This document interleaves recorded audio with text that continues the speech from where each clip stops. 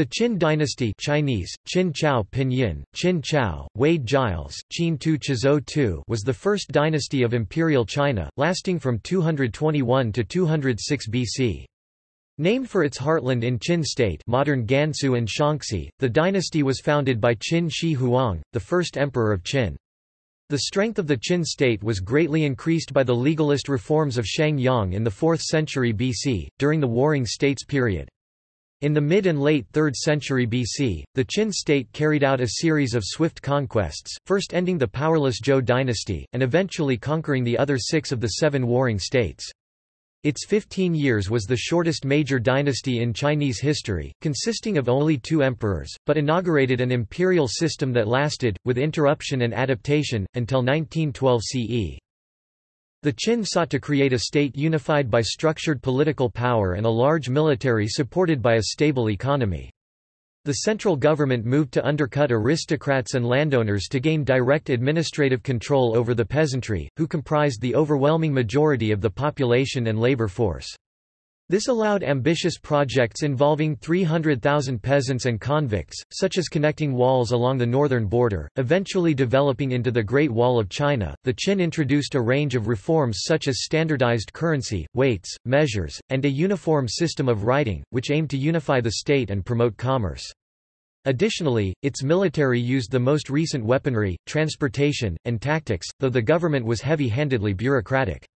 Han Dynasty Confucians portrayed the dynasty as a monolithic tyranny, notably citing a purge known as the burning of books and burying of scholars, although some modern scholars dispute the veracity of these accounts. When the first emperor died in 210 BC, 2 of his advisors placed an heir on the throne in an attempt to influence and control the administration of the dynasty. These advisors squabbled among themselves, resulting in both of their deaths and that of the second Qin emperor.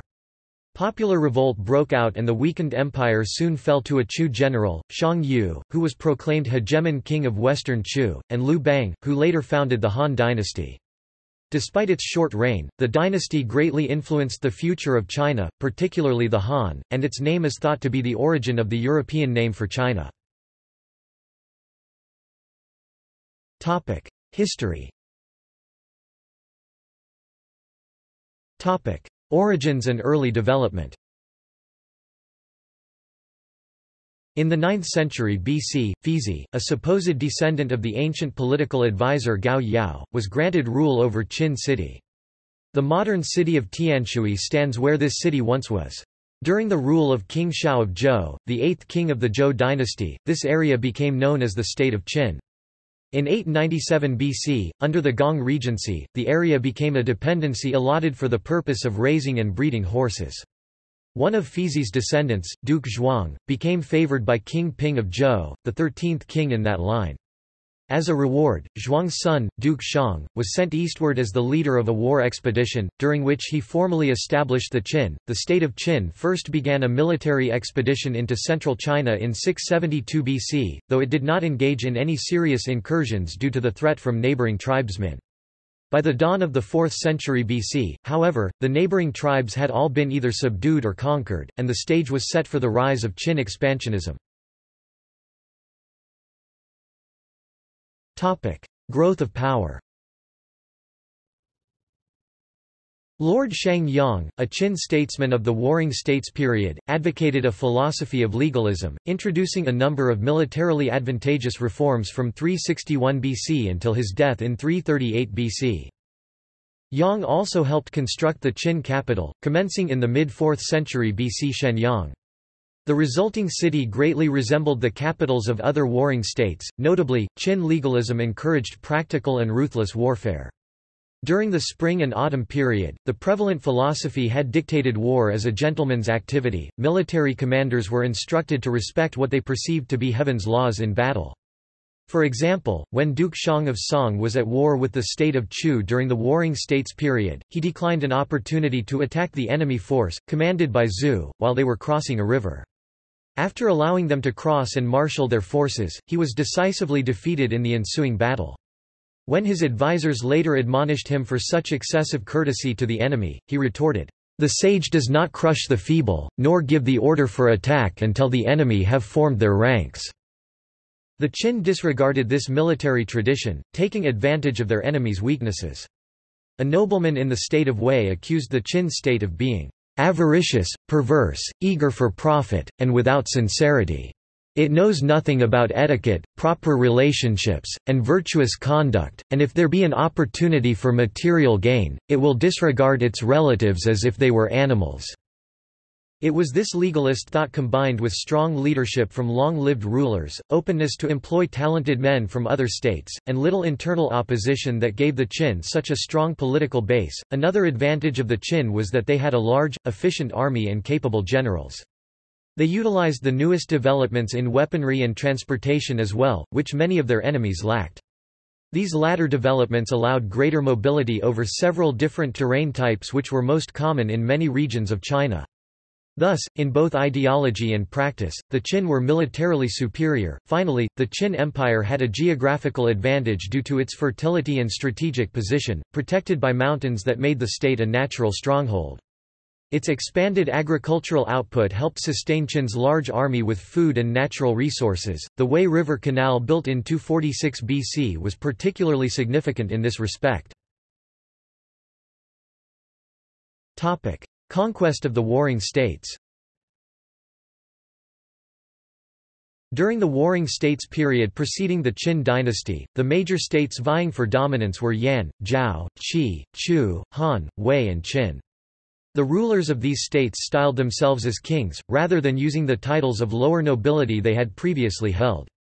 However, none elevated himself to believe that he had the mandate of heaven, as the Zhou kings had claimed, nor that he had the right to offer sacrifices. They left this to the Zhou rulers. Before their conquest in the 4th and 3rd centuries BC, the Qin suffered several setbacks. Shang Yang was executed in 338 BC by King Huiwen due to a personal grudge harbored from his youth. There was also internal strife over the Qin succession in 307 BC, which decentralized Qin authority somewhat. Qin was defeated by an alliance of the other states in 295 BC, and shortly after suffered another defeat by the state of Zhao, because the majority of their army was then defending against the Qi. The aggressive statesman Fan Sui, Fan Zhu however, soon came to power as prime minister even as the problem of the succession was resolved, and he began an expansionist policy that had originated in Jin and Qi, which prompted the Qin to attempt to conquer the other states. The Qin were swift in their assault on the other states. They first attacked the Han, directly east, and took their capital city of Xinzheng in 230 BC. They then struck northward. The state of Zhao surrendered in 228 BC, and the northernmost state of Yan followed, falling in 226 BC. Next, Qin armies launched assaults to the east, and later the south as well. They took the Wei city of Daliang, now called Kaifeng, in 225 BC and forced the Chu to surrender by 223 BC.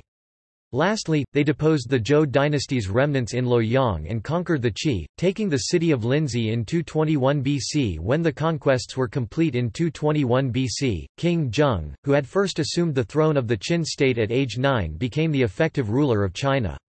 The subjugation of the 6 states was done by King Zheng, who had used efficient persuasion and exemplary stratagem. He solidified his position as sole ruler with the abdication of his prime minister, Liu Buwei.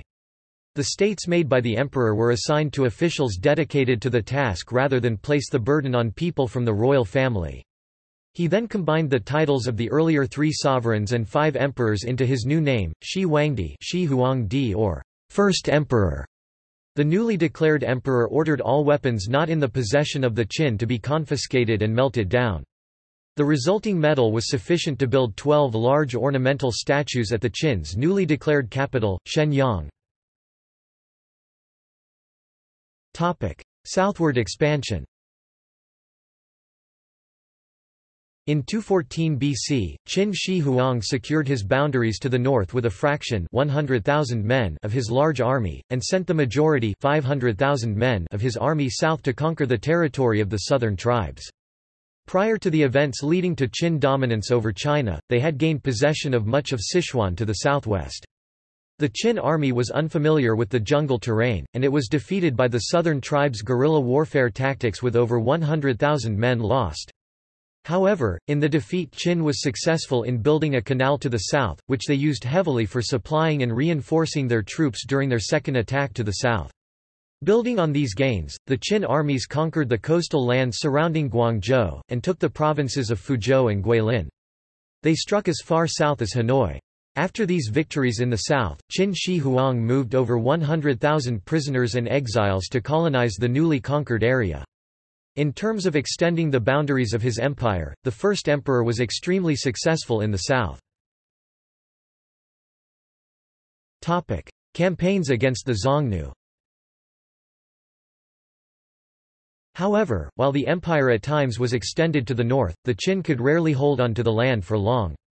The tribes of these locations, collectively called the Hu by the Qin, were free from Chinese rule during the majority of the dynasty. Prohibited from trading with Qin dynasty peasants, the Xiongnu tribe living in the Ordos region in northwest China often raided them instead, prompting the Qin to retaliate. After a military campaign led by General Meng Tian, the region was conquered in 215 BC and agriculture was established. The peasants, however, were discontented and later revolted. The succeeding Han dynasty also expanded into the Ordos due to overpopulation, but depleted their resources in the process. Indeed, this was true of the dynasty's borders in multiple directions. Modern Xinjiang, Tibet, Manchuria, Inner Mongolia, and regions to the southeast were foreign to the Qin, and even areas over which they had military control were culturally distinct. Topic: Fall from power. 3 assassination attempts were made on Qin Shi Huang's life, leading him to become paranoid and obsessed with immortality.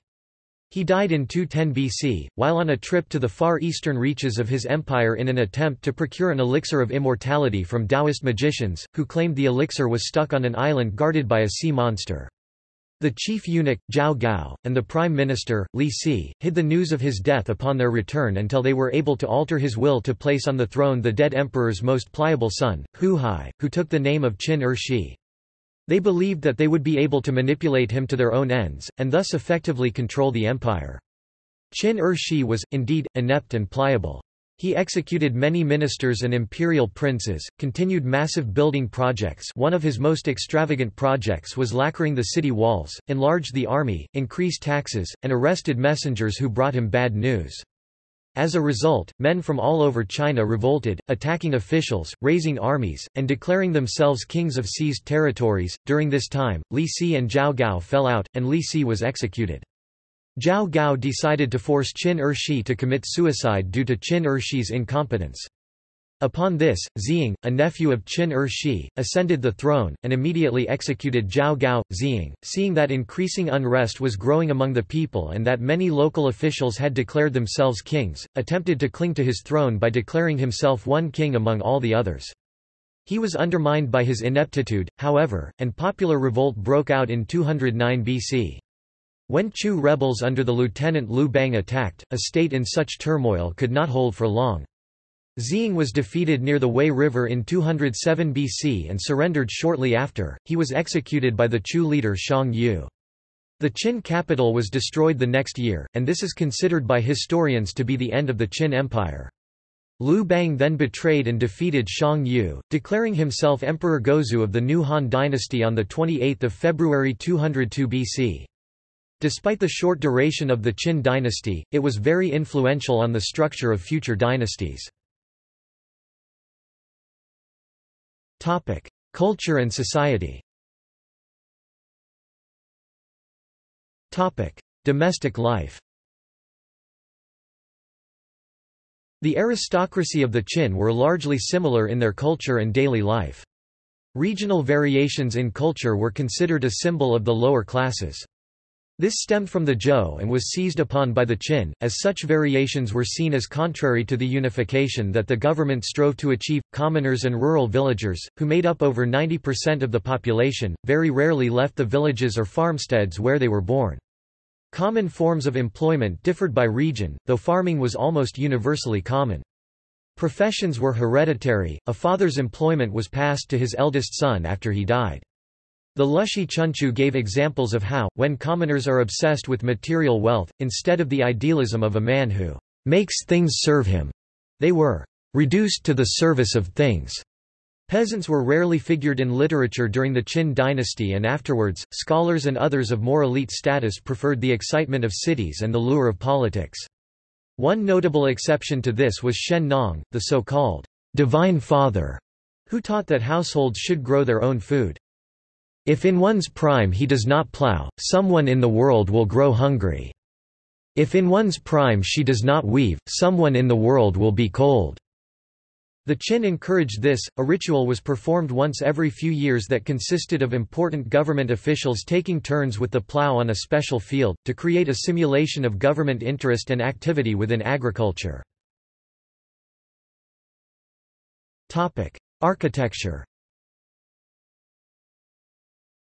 Warring States-era architecture had several definitive aspects. City walls, used for defense, were made longer, and indeed several secondary walls were also sometimes built to separate the different districts. Versatility in federal structures was emphasized, to create a sense of authority and absolute power. Architectural elements such as high towers, pillar gates, terraces, and high buildings amply conveyed this. Philosophy and literature. The written language of the Qin was logographic, as that of the Zhou had been. As one of his most influential achievements in life, Prime Minister Li Si standardized the writing system to be of uniform size and shape across the whole country. This would have a unifying effect on the Chinese culture for thousands of years. He is also credited with creating the Lesser Seal Chinese, Shaozuan Pinyin, Shaozhuan style of calligraphy, which serves as a basis for modern Chinese and is still used in cards, posters, and advertising. During the Warring States period, the 100 schools of thought comprised many different philosophies proposed by Chinese scholars. In 221 BC, however, the first emperor conquered all of the states and governed with a single philosophy, legalism. At least one school of thought, Mohism, was eradicated, though the reason is not known. Despite the Qin state ideology and Mohism being similar in certain regards, it is possible that Mohists were sought and killed by the state's armies due to paramilitary activities. Confucius's school of thought, called Confucianism, was also influential during the Warring States period, as well as throughout much of the later Zhou dynasty and early imperial periods. This school of thought had a so-called Confucian canon of literature, known as the Six Classics. The odes, documents, ritual, music, spring and autumn annals, and changes, which embodied Chinese literature at the time. During the Qin dynasty, Confucianism, along with all other non-legalist philosophies, such as Taoism, were suppressed by the first emperor. Early Han dynasty emperors did the same. Legalism denounced the feudal system and encouraged severe punishments, particularly when the emperor was disobeyed. Individuals' rights were devalued when they conflicted with the government's or the ruler's wishes, and merchants and scholars were considered unproductive, fit for elimination. One of the more drastic allegations, however, the infamous burning of books and burying of scholars incident, does not appear to be true, as it was not mentioned until many years later. The Han Dynasty historian, Sima Qian wrote that first emperor, in an attempt to consolidate power, in 213 BC ordered the burning of all books advocating viewpoints that challenged legalism or the state, and also stipulated that all scholars who refused to submit their books to be burned would be executed by premature burial. Only texts considered productive were to be preserved, mostly those that discussed pragmatic subjects, such as agriculture, divination, and medicine. However, sinologists now argue that the burying of scholars is not literally true, as the term probably meant simply put to death. Government and military. The Qin government was highly bureaucratic, and was administered by a hierarchy of officials, all serving the first emperor. The Qin put into practice the teachings of Han Fizi, allowing the first emperor to control all of his territories, including those recently conquered. All aspects of life were standardized, from measurements and language to more practical details, such as the length of chariot axles. The states made by the emperor were assigned to officials dedicated to the task rather than place the burden on people from the royal family. Zheng and his advisors also introduced new laws and practices that ended feudalism in China, replacing it with a centralized, bureaucratic government. The form of government created by the first emperor and his advisors was used by later dynasties to structure their own government. Under this system, both the military and government thrived, as talented individuals could be more easily identified in the transformed society. Later Chinese dynasties emulated the Qin government for its efficiency, despite its being condemned by Confucian philosophy. There were incidences of abuse, however, with one example having been recorded in the records of officialdom. A commander named Hu ordered his men to attack peasants in an attempt to increase the number of bandits he had killed. His superiors, likely eager to inflate their records as well, allowed this. Qin Shi Huang also improved the strong military, despite the fact that it had already undergone extensive reforms. The military used the most advanced weaponry of the time. The invention of the sword during the Warring States period was a great advance. It was first used mostly in bronze form, but by the 3rd century BC, the Qin were using stronger iron swords. The demand for this metal resulted in improved bellows. The crossbow had been introduced in the 5th century BC and was more powerful and accurate than the composite bows used earlier. It could also be rendered ineffective by removing 2 pins, which prevented enemies from capturing a working crossbow. The Qin also used improved methods of transportation and tactics. The state of Zhao had first replaced chariots with cavalry in 307 BC, but the change was swiftly adopted by the other states because cavalry had greater mobility over the terrain of China. The first emperor developed plans to fortify his northern border, to protect against nomadic invasions.